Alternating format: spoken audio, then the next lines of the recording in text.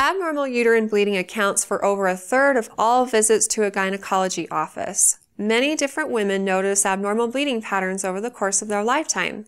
If you ever notice that you're having spotting in between periods, this in and of itself is a reason to talk with your doctor. Sometimes it's just due to the form of contraception you're using, so your doctor can tell you if that's normal or not based on their knowledge of your circumstances and the medication that you're on for contraception. And if that has been ruled out, then there's other things that need to be explored.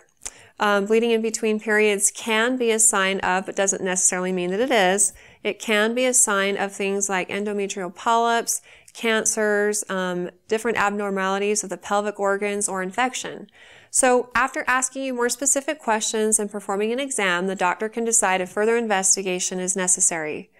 If you have more questions for me in the future, please feel free to ask them on our Facebook page at facebook.com/InterMountainMoms and recommend us to your friends and family too.